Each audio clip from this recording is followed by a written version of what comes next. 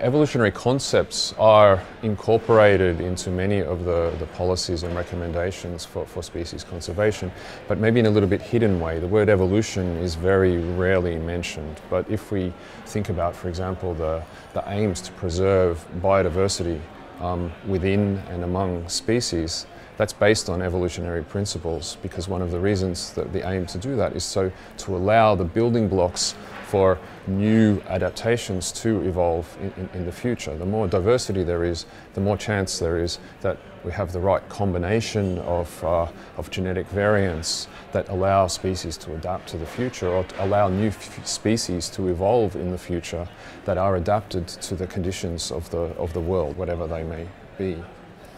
Another sort of catchphrase that's becoming more popular in policy documents is resilience. Resilience is also can be a form of evolution, either via, for example, through adaptation to withstand different kinds of conditions. That's evolution. Social sciences, that becomes very important when we start thinking about conservation genetics, for example, and studies that may be important for conservation of biodiversity. Researchers have results, but how do we get that message across to decision makers? That's a people issue, and that's where social sciences can have a really big role. People tend not to like change, especially if it means that it may require more work or more effort to be put into place.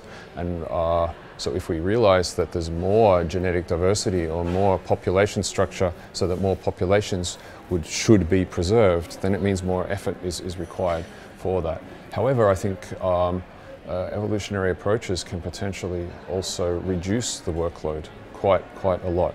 If we take examples of my favorite group of species, the salmonid fishes, there are problems with the fish that are being bred in hatcheries and being stocked into the wild, that they're adapted to the hatchery conditions and not to the wild conditions. So instead, if more effort was put into recreating natural spawning grounds so that the fish could spawn naturally, then we could just let natural selection do its work.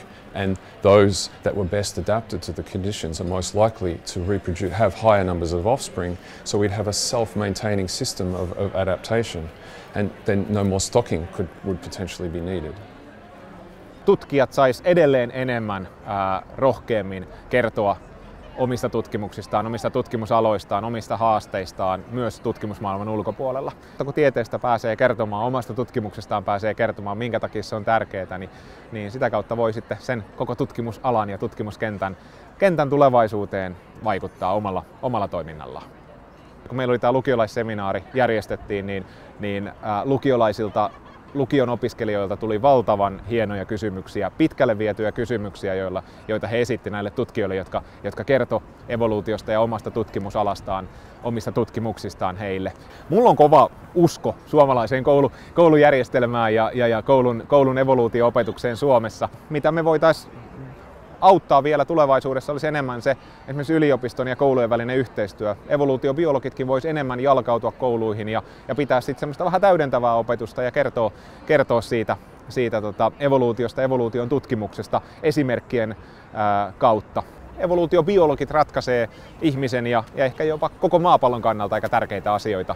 Erityyppiset evoluutiobiologit, kaikilla on yhteinen päämäärä, yritetään ymmärtää, miten se elämä toimii maapallolla. Ja kun me ymmärrystä tulee enemmän, niin se auttaa myös meitä sit ymmärtämään niitä isoja globaalihaasteita ja toisaalta sitten taas ehkä jopa hidastamaan niitä. Mä toivon, että näillä nuorilla heillä on palo sitä tutkimusta kohtaan ja he kokee, että he tutkijoina tulevaisuudessa, jos he valitsee esimerkiksi evoluutiobiologian tutkimusalakseen, niin he voi lähteä tekemään asioita, jotka vaikuttaa jopa näihin isoihin globaalihaasteisiin.